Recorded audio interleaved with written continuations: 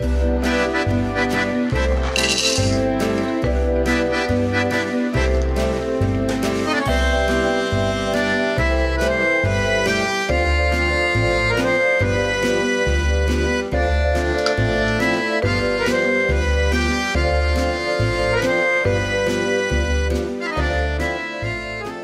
folks, I'm Tom Vasel and welcome to Board Game Breakfast. I'm so glad to have you guys joining us once again for our weekly variety show, or one of the two of them. We also have a live one on Thursday, so you can check that out when that comes out. So I'm back from my convention traveling. I went to Dice Tower West, and if you came to that, thank you. It was a fantastic time. And also back from the Gamma Trade Show, which I went to last week, where we saw a lot of different things that will be coming out over the course of this year. So a couple big things are happening. First of all, today the Jack Vasel Memorial Fund auction is starting on Board Game Geek. If you don't know a lot about the Jack Vasel Memorial Fund auction, this is an auction that you can post things on and put games up and sell them, and money goes to the Jack Vasel Fund, which helps gamers in their time of need. And so if you want to know more about that, you can find it at jackvasel.org. And you can go there and bid on games. You can also go and put up your own games. Now, this isn't going to launch at the same time Board Game Breakfast. It's a little bit later in the course of the day, but it will be going for several weeks. So if you know companies or other people, spread the word. Tell people about this so that they can go in there and post stuff. And let's see how much money we can raise for folks this year. I said initially that the retreat tickets would go on sale today. Actually, I said September, but I meant today. They're going to actually go on sale a little bit later this week, so keep an eye on that. We'll put them up on our website, Facebook, and Twitter feeds. We had some delays in getting that together, but once that's ready to go, like I said, just keep an eye on that. Also, if you wanted to back the Dice Tower, the Backerkit is going to be closed in a couple weeks, but we'll put a link below for the Backerkit if you still wanted to get involved with that. And that's pretty much all I have for intro stuff, so let's go to what I found on the internet this week.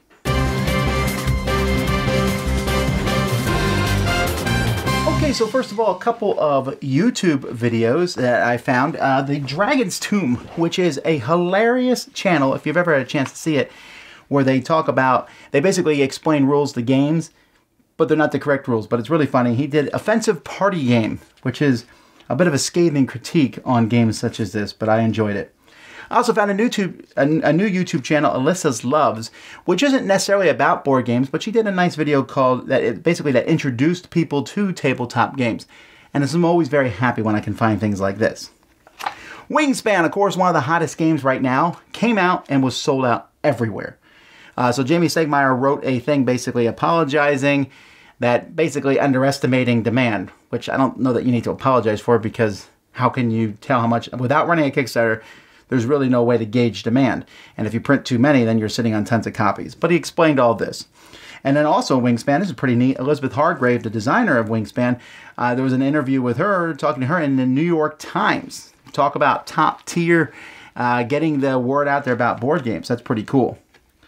Couple threads I found on Reddit. One person did a 3D printing where they managed to fit 11 games into one box. So if you want to be able to travel with games in a compact style, you'll want to check out that link. And then someone proposed using a custom Spirit Island card. It's not unique to see people using games to propose to people. It's kind of a cool, interesting thing, but these sort of stories always warm my heart. And speaking of warming heart, Martin Wallace and Eagle Games have apparently made up. Martin Wallace posted a thread on Board Game Geek promising this would be the last, because it was getting kind of silly there for a while. So that's been dealt with. The details of how it was dealt with, who knows? And honestly, it's none of our business. Glad that it's taken care of. And then, as I mentioned at the very beginning of the show, of course, and links to check out, the Jack Vasel Memorial Fund auction is starting today, so you'll certainly want to check that out and get involved in that. Remember, if you ever find anything interesting on the internet and want me to feature it on our show here, just email me at tom@dicetower.com. But for now, let's keep moving.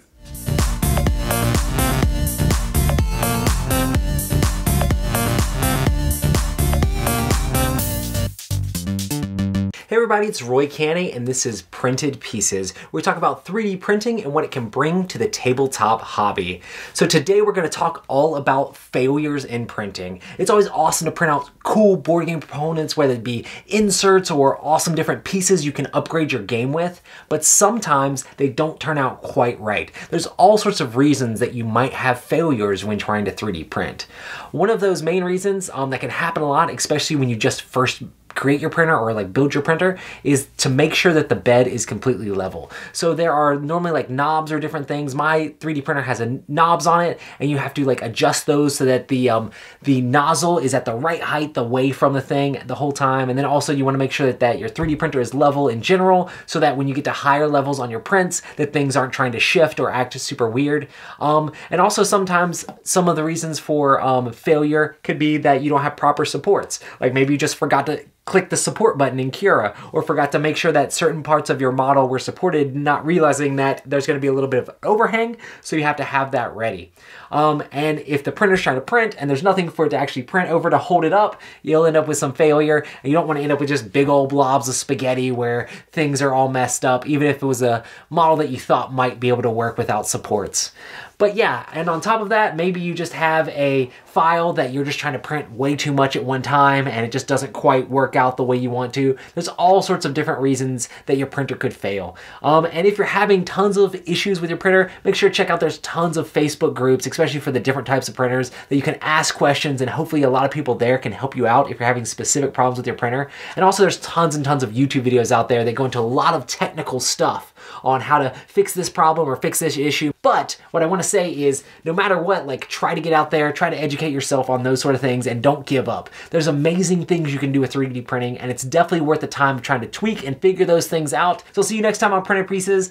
It's so awesome seeing all of you guys at Dice Tower West. So many people came up to me and talked about 3D printing, and it was a blast. You're all amazing. So let me know in the comments down below what you guys are 3D printing, and I'll see you on the next one.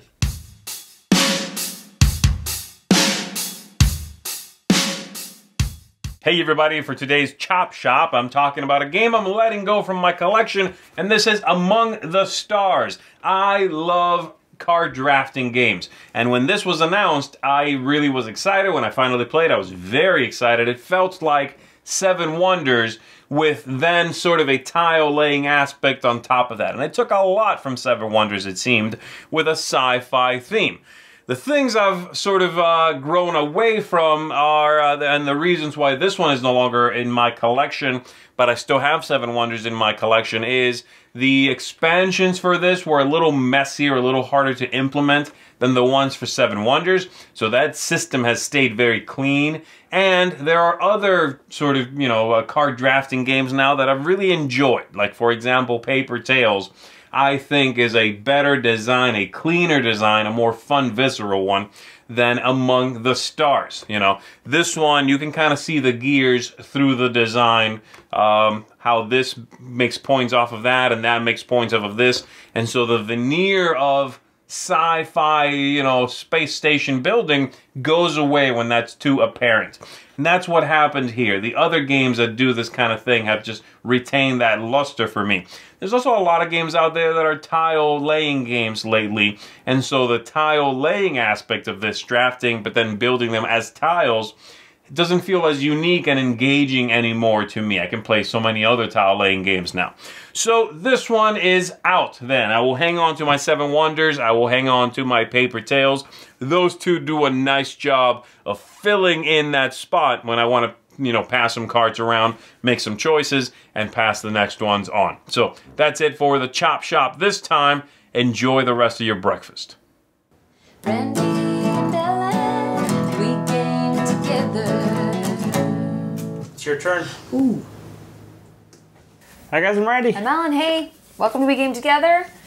We're talking about Shards of Infinity, which is a really cool, purely deck builder game. Very nice. We weren't sure to even buy it based off of we already have Star Realms, and we ended up buying Hero Realms later just because we, preferred the theme on Hero Realms. Yeah. Plus, at the time, that was the only way you could get the character packs that kind of made your decks individual from the get-go.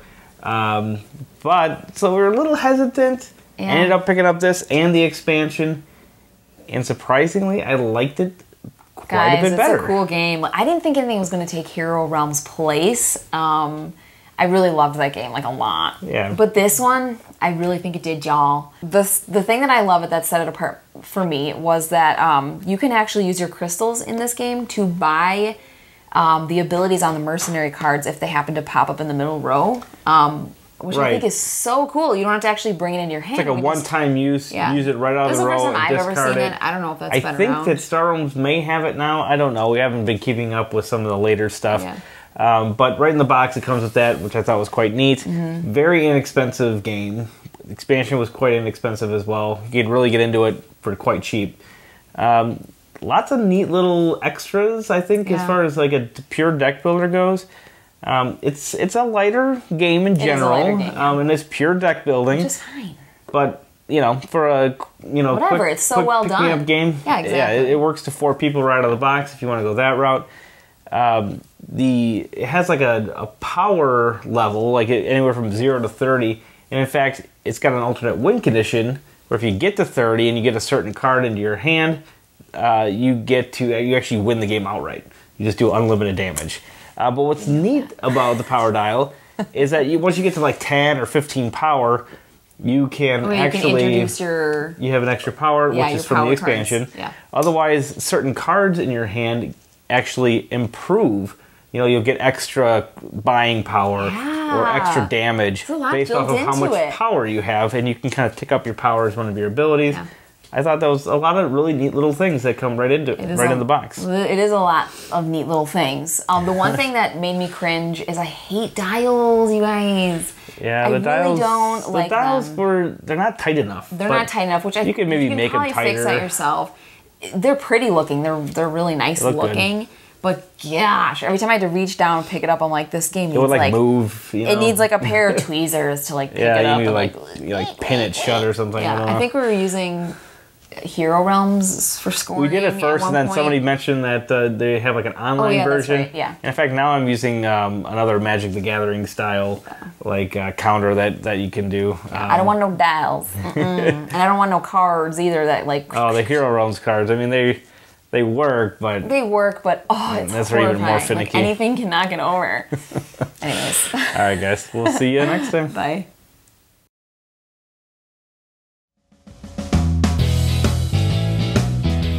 Here I am again to showcase another great board game from the past. Here we have The Fall Guy, published in 1982 by Milton Bradley.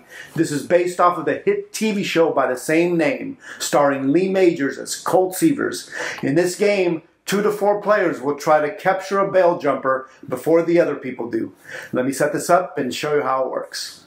This is what the game board would look like set up. Every player will put their pawn on the matching color. The bail jumper will come here on the bail jumper space. Also, every player will get a set of their own stunt cards, 4 total. On your turn, you're going to roll 2 6-sided dice. Now you have 2 choices. You can use the die roll to move that many spaces along the board, or you can split them up, moving one die, your pawn, and the other die, an opposing player's pawn. Now the object of the game is to get the bail jumper onto your color. And you do that by coming here into these white spaces. These are the stunts. Now, in order to move there, you need to have the particular stunt face up. Once you move on there, you will turn it face down, land on grab bail jumper by exact count, move the bail jumper to your color, and the trick is that you have to have all 4 of your stunts face up in order to win the game. You do that by the corner spaces or by playing a special card to turn that card back over. If you do that, you automatically win the game. This is one of my favorite TV shows growing up. I had the shirt, I had the lunchbox, I had the toys, and of course, I had the board game. Well, that's all the time I have for now. If you have a comment, comment below, or you can tweet at me at RetroBoardGamer. And as always, may your rolls be high.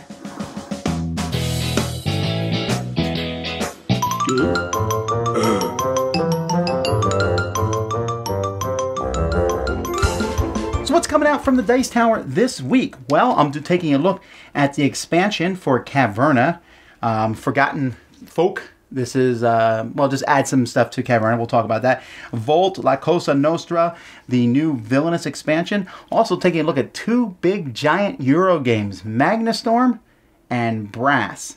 Or at least a new version of Brass. So that's coming out this week. A lot of different reviews going on. We're also going to be doing a live playing of Exodus on Wednesday. So with special guests. And then, of course, all of our live stuff going up this week. We'll be taking a look at the top 10 Take That games, live board game breakfast, testing Tuesday. Just keep an eye out for all of our live stuff. It's all scheduled on our channel. So that's what's coming out from the Dice Tower. Of course, a podcast is going up this week. Lots of different podcasts, and you can find all those at DicetowerNetwork.com.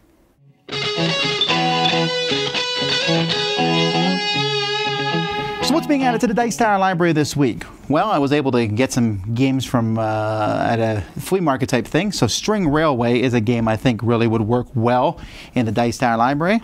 Also got Gemblow Light, which is the same as Gemblow. It's just a smaller game. So I'm glad to add this one. And Gemblow is a better version of Blocus.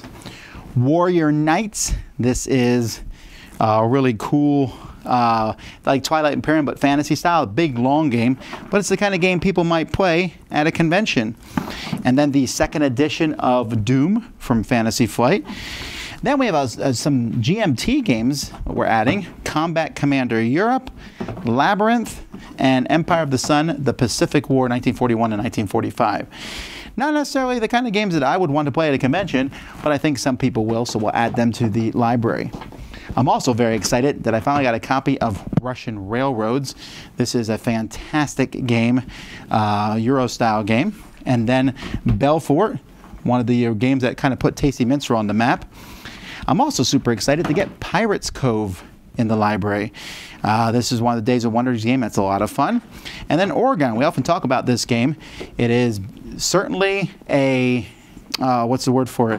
Themeless game, but there's a lot of cool things in it. And then Spike. This is a great railroad game that if you've not played, you definitely want to check out this one. So that's what we're adding to the Dice Tower library this week. Welcome to the Purge. This is the row and this is the column. Throwing the dice.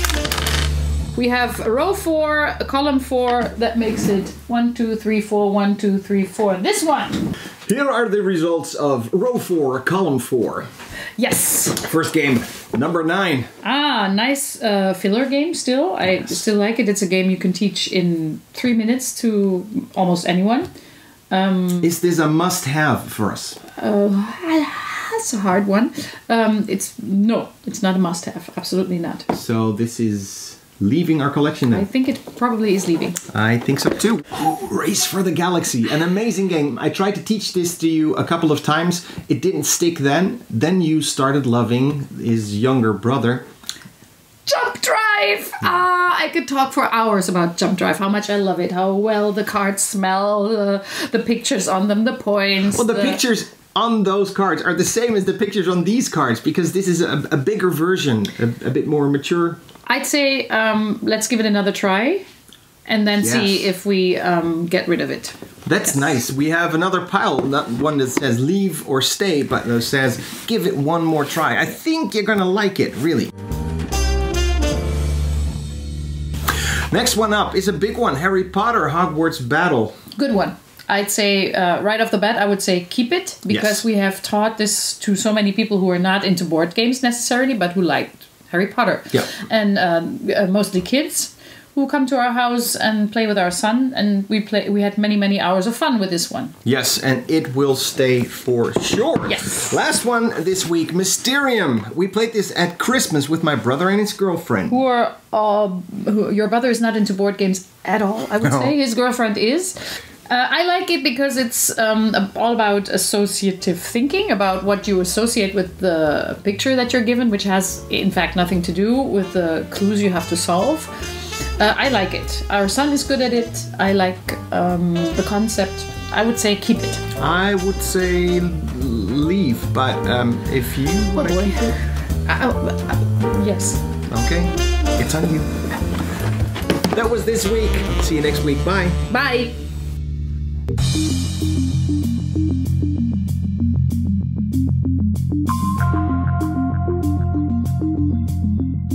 Hey folks, we're going to take a break here to talk with Robert Burke from Robert Burke Games. So welcome to our show, and he has a new game that's on Kickstarter now called The Silver River.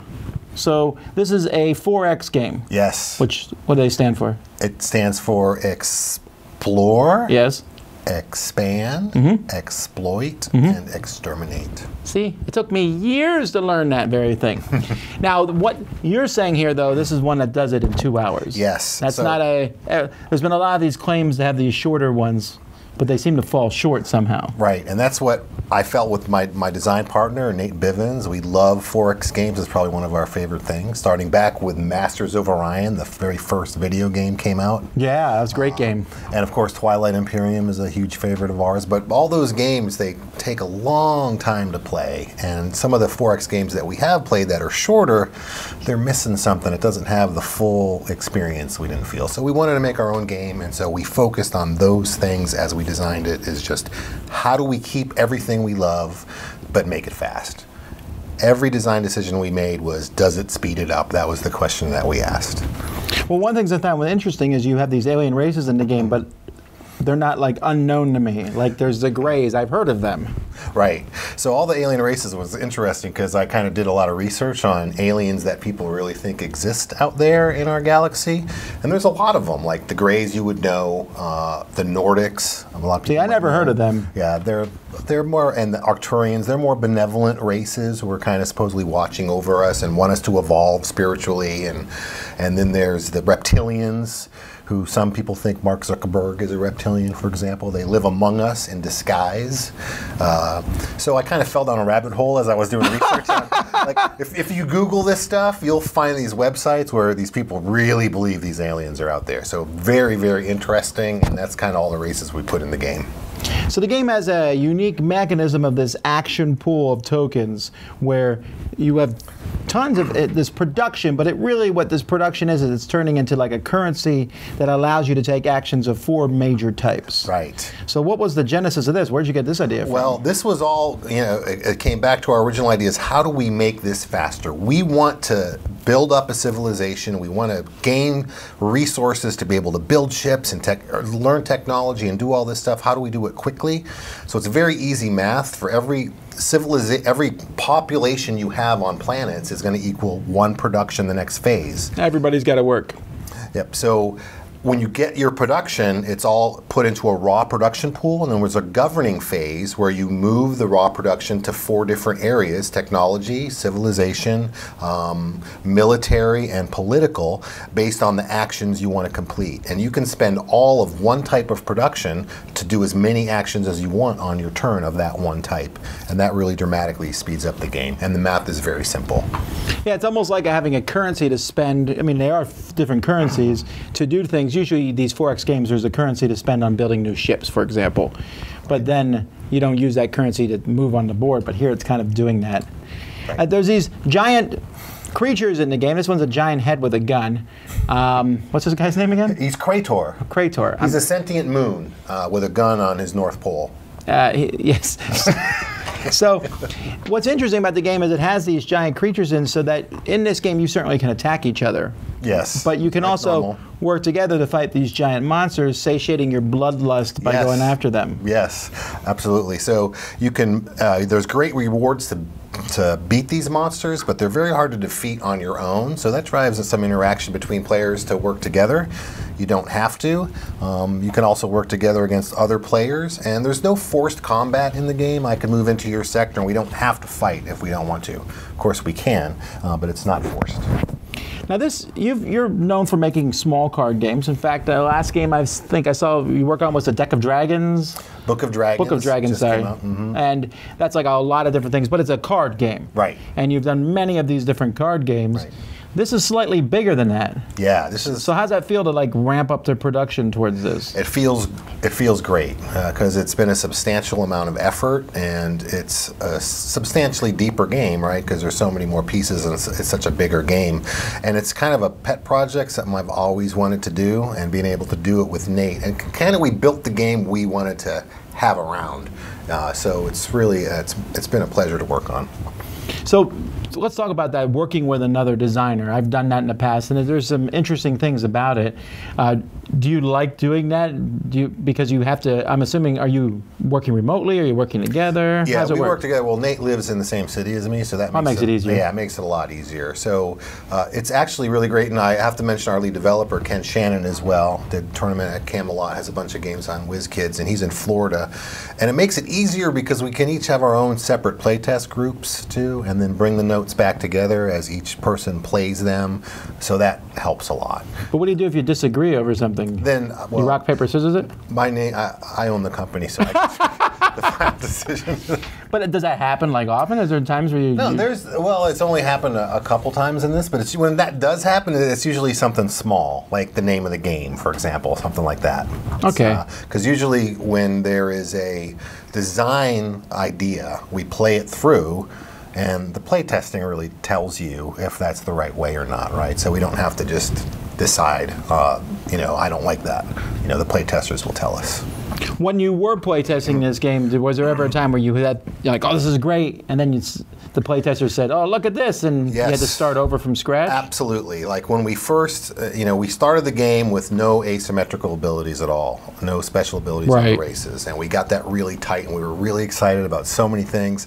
We added the asymmetrical abilities, and it completely broke everything. It was completely broken. So we had to revisit that and kind of hone them down until they were even, and it's a lot of playtesting, right? Because you have to make sure that race and this race together are okay. But when we first introduced them, it set us back a lot to have to re-engineer all those abilities again. Yeah, it's harder because they each have their own power, and then they have a building that gives a special ability. Right. So that's two things. Right. And you could go as far as you want doing this, but that seems to be, like you said, very difficult to play test. Yes, it is. So did you blind play test to give to people and say, here's what happens? Yep, absolutely. And we also had, issues with length on certain things that weren't working. That Ken's group really gave us a lot of feedback on that, on mostly little balance things, and it was amazing how we could change one little thing and it would dramatically improve the length of the game. Things like how much production you start with at the beginning of the game. If we did too much, it went too long. If we did too little, it went too long. It was a very strange thing, so we had to find that right balance. Right. So 15 years ago, there were very few space games on the market. Now there's a lot. How do you differentiate it? Well, I think what we've talked about is how it plays fast, but you get that full 4X experience. You can do all the 4Xs in this game. It's got technology trees. It's got all the things 4X players love. Politics, military, civilization building. So you get that rich experience in about 2 hours. So I really haven't played many games. I haven't played any games that really do that for me, and that's why we built this. And I really think that's what it offers. I don't think, and the races, I think it's kind of unique. You see these races in other games, but we specifically stuck to the mythology of races people think exist in our own galaxy. So that's really the two things that differentiate it. Other than that, you're doing all the things that you would expect in a 4X. You're exploring, but even the exploring is a little different, right? Because you can explore empty spaces and get little quests that will tell stories and can ripple elsewhere in the game. So there's little things like that we added as well. Okay, well, I played the game. It's a lot of fun. I look forward to seeing the final product. It's on Kickstarter now. Yep. So check it out. We'll have a link in the video below. And thanks for coming on the show today. And I wish you great success. Thanks, Tom. Appreciate it. Hello guys, it's Cardboard Rhino and welcome to one more Rhino Says Yes. Today's recommendation is an excellent worker placement game with dice galore for the entire family. It's Dice Hospital. In Dice Hospital, each player controls a different hospital competing for the best reputation. Patients are represented by dice. The higher the number, the closer they are to being back to healthy. And we have 3 different colors. Each hospital has some nurses, specialist doctors that are acquired during the game, and departments with different properties. At the start of the round, the ambulances deliver the patients to the hospitals, and which ambulance goes to which player is chosen by the players in turn order. The player who claimed the lowest value ambulance, as in the patients in a more fatal state, takes a bonus blood bag token from the supply and becomes the first player. The patients are placed in the wards to be treated, and then players can improve their hospital by taking a new department tile from the available face-up display, following the new turn order, or a new specialist to add to their medical staff. To heal a patient, you must place an available nurse or specialist into an appropriate empty department in your hospital to trigger the action shown on that department. For example, if I place this nurse here, I can heal a 5 or a 6 number patient of any color. Each time a patient die is healed, it is increased in value by 1 step. The medical staff meeples are placed one at a time into your hospital departments, with the effect of one department being resolved before you place another meeple. You can place each meeple only once, and each department can only be activated once each round. When all hospital activations have been completed, each player must check for any remaining untreated patients in their wards. Each of them must have its value lowered by 1 step due to neglect. Patients that have their number being reduced below 1, unfortunately, they die, and patients that are increased above 6, they are healed and are discharged. Each player then counts the number of patients they discharged during that round and scores points according to this table, which basically encourages players to discharge as many patients as they can in the same round. After the 8th round, the game ends, and the player with the most points from discharged patients, minus any fatalities, is declared the winner. There's a lot of tension mounting as you get more and more patients to treat, and there's a lot of strategy involved. It's basically a puzzle that you need to solve around which departments to activate with which specialists so that you can take advantage of the powerful combos they can give you, and you need to strategize about which patients to prioritize. Important part of the game is also the player order. Do you want to take in the dying patients and be the first to choose new doctors, or can you take the easier ones and what's left of the improvements? Overall, I think this game is great, and it manages to take a theme as serious as the hospital and make it super fun. So Rhino Says Yes to Dice Hospital. You should check it out.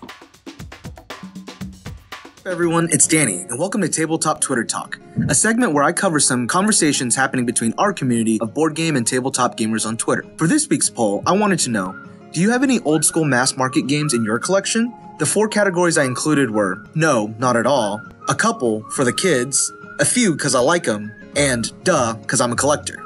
324 people answered, and 48% said that they had them in their collections because they like them. 22% said no, not at all. 18% keeps them around for the kids, and 12% keeps them around in their collection, well, because they're collectors. Let's see some replies from our Twitter community. For RH, he has a plethora of different mass market games, and he finds it interesting that many game mechanics from the classics find their way into new games in some form. The retro board gamer himself definitely has some, including Dark Tower, Fireball Island, Omega Virus, Mall Madness, and Dream Phone, and he could go on. And he loves to see how the design has evolved over years, and it's just silly fun. And Noah seems to be on the same page. He has Heartthrob for the 80s dudes in fashion. For Sarah, she has an affection for Clue and Sorry and still has versions of these. They were the games she had as a kid, and she can't get rid of them as they bring a sense of nostalgia for her. For Jack, it seems like every time she's culling or trading or donating, it seems like they seem to leave the collection. And that seems like on the same line for Roy. After his big move, he got rid of some mass market games that he was holding on to play with the kids, but they got donated eventually. But hobby games have taken their place. For Jason and his family, he actually got rid of them too, but it wasn't his call. His kids actually got rid of them to give to their school because, quote unquote, they needed beginner games and we're gamers. What a proud papa. For Christy at Peace Loving Games, she still has a couple. Clue comes to mind because they still play them, and then she still keeps them around for sentimental reasons. For a game like Sorry, which was her dad's favorite, and the first board game that she ever bought for the family. And for Steve, he has Monopoly in his collection, but only because it was given to him as a gift this past Christmas. Because, you know, he's into board games. He said that his enthusiasm and gratitude during the gift-giving session was Oscar-worthy. I don't blame you, Steve. So how about you? Do you keep any mass market games around, whether it be for yourself, for your kids, or for nostalgic reasons? Or do you not have any in your collection to open up spots for other games? Leave a comment below or reach out to me on Twitter. Remember, I put a poll out every week, so feel free to join the conversation with our amazing board gaming and tabletop community. Thanks for tuning in for another Tabletop Twitter Talk. I'll see you guys next week.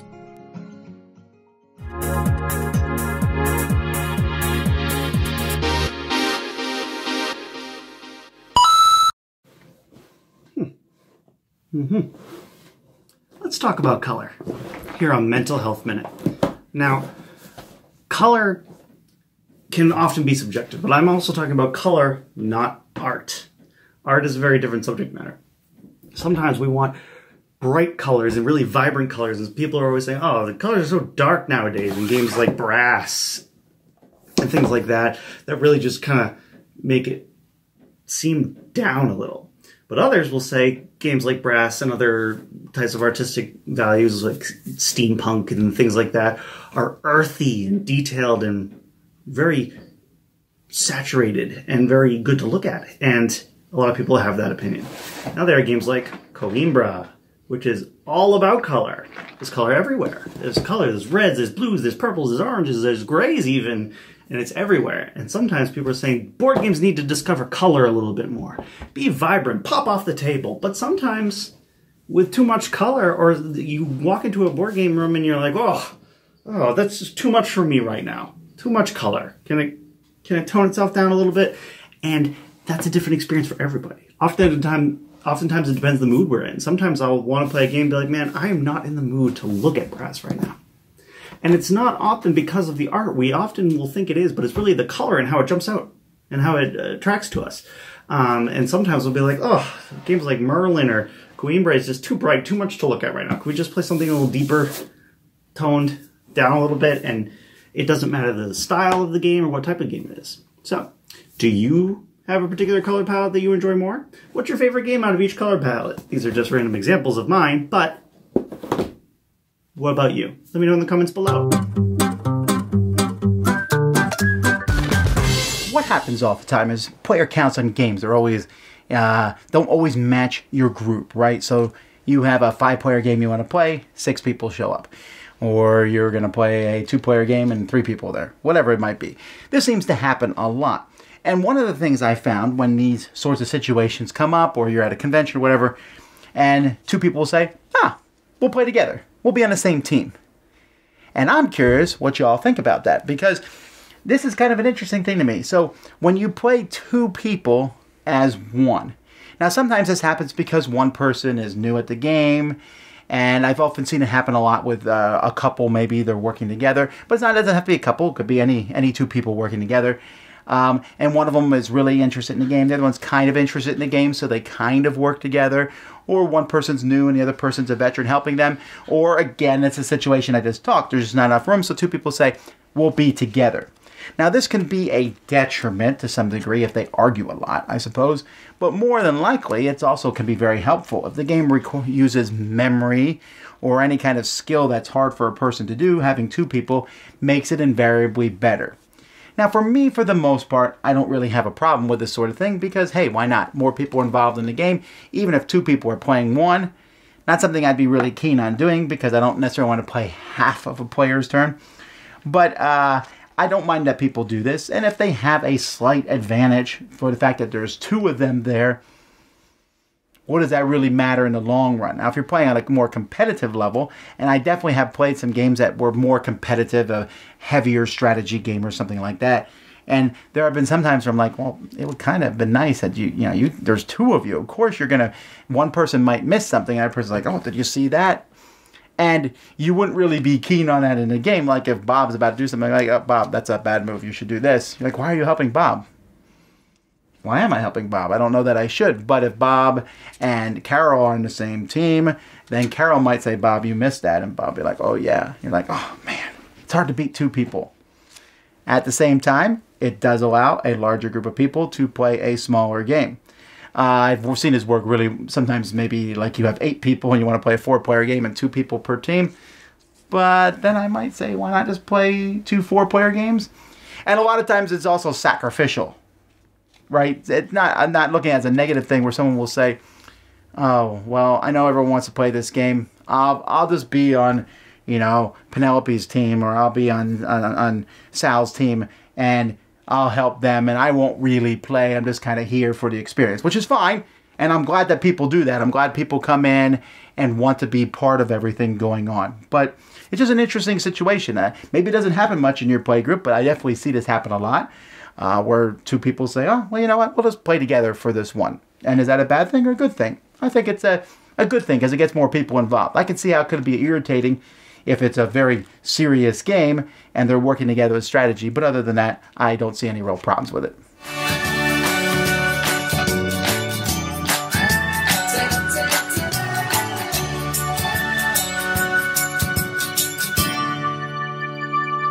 Greetings and welcome to the Mega Meeple. There are times where, you just gotta unplug from technology and social media and stuff like that. Kind of recharge your batteries. And you know what? On days like this and times of the year like this, I need to do that with the gaming table. 'Cause beautiful sunny day, the last thing I want to do is be around a gaming table inside. As much as I love playing games, sometimes you just gotta go outside, take a breather, and smell the roses, so to speak. Take in some sunshine. So what about you? If you ever need to take a little mini vacation away from the gaming table, away from reading all the rule books, sound off in the comments down below. Let me know what you think. And go outside and enjoy life. There's a whole world out there. Our lives do not have to be wrapped up in just gaming alone. Heck, there's times where the last thing I want to see is a rule book or a game. So, until then, thank you so much for watching, and I will see you next time.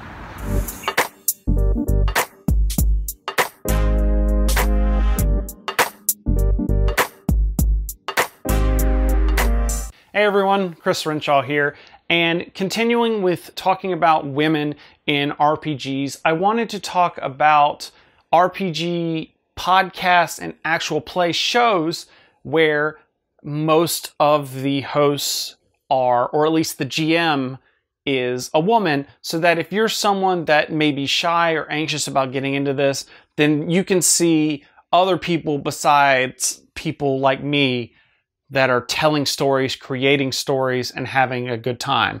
Now, the first one I want to talk about is a podcast called She's a Super Geek, which is hosted by Senda and a rotating cast of various female GMs and players. Now, Senda herself is not only a GM and a player, but she has also written a few RPGs herself. So it's a really great show that features a whole magnitude of different games, both that they've written, that other people have written, and just popular games in general, where they go through and play short one-shot adventures in all these different systems. The next show I wanted to talk about is a podcast called the Happy Jacks RPG Podcast. Now, there's two aspects to this podcast. There's a live topic show that they do online every week, but they also have a whole ton of different actual play shows where they go through, they stream them live, but they also put them out again as podcasts where they play through campaigns of various different systems.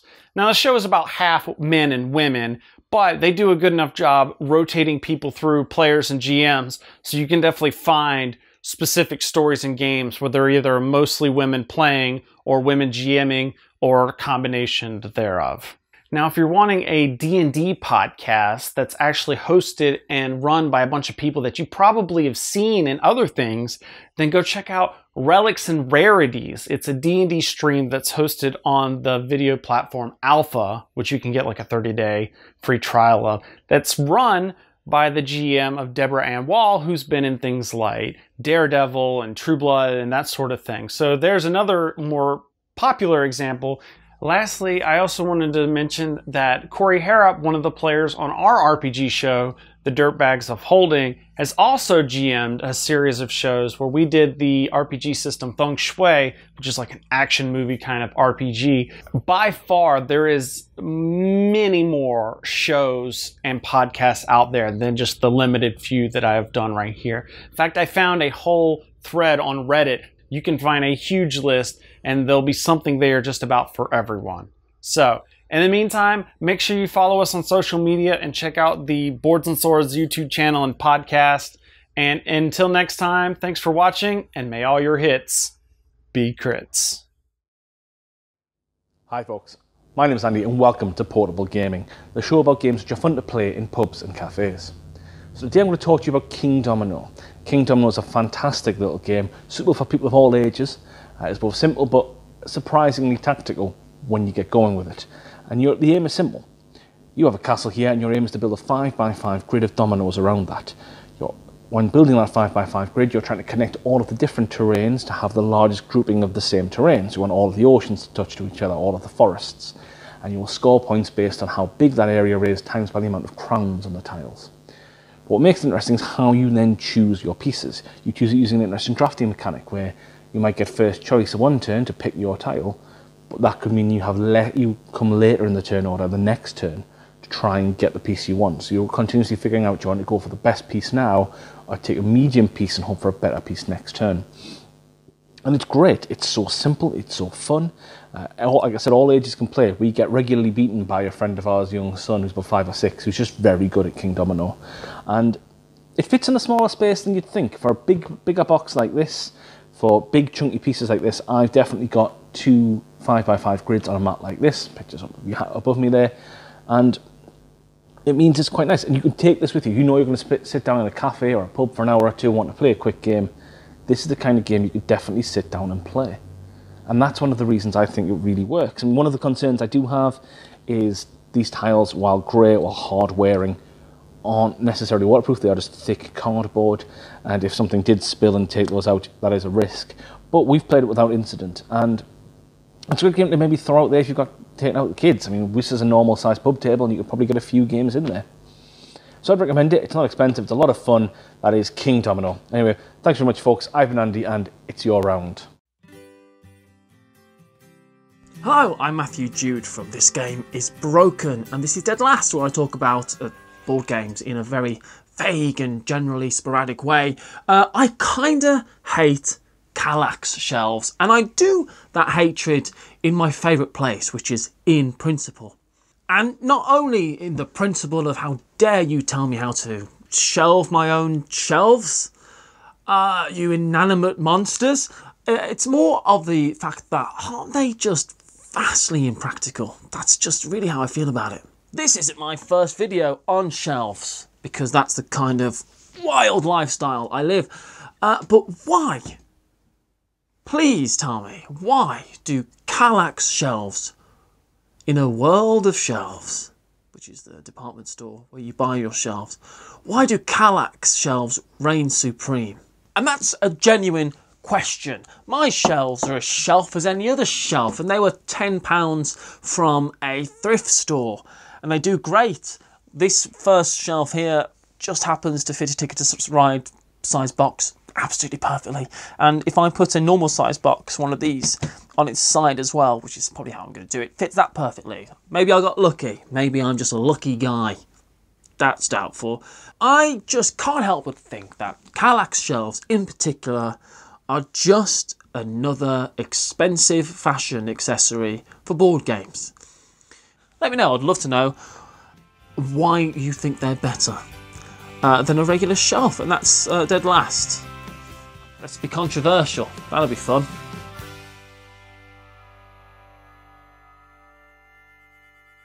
And that's it for another Board Game Breakfast. Thanks so much for watching, of course. We're glad to have you all with us for the ride, and thanks to my great contributors for doing all sorts of things. I didn't get a chance to say this last week because I pre-recorded the show, but last week was Dan and Cora's last time with us on the channel. For now, persuade him to come back at some point. And I just want to say a big thank you to Dan for all that he's done. I think they've done a great, fantastic job, and I appreciate them so much. Alrighty, until next time, I'm Tom Vasel, though, and you've been watching Board Game Breakfast. We'll see y'all next time. Thanks for watching Board Game Breakfast. Tune in each week for your daily dose of gaming goodness with Tom Vasel and all the gang. Until next time, I'm Eric Summerer, and you've been watching Board Game Breakfast, a Dice Tower production, sponsored by Cool Stuff Inc., an amazing place to buy board games. Cool stuff, in stock, at coolstuffinc.com.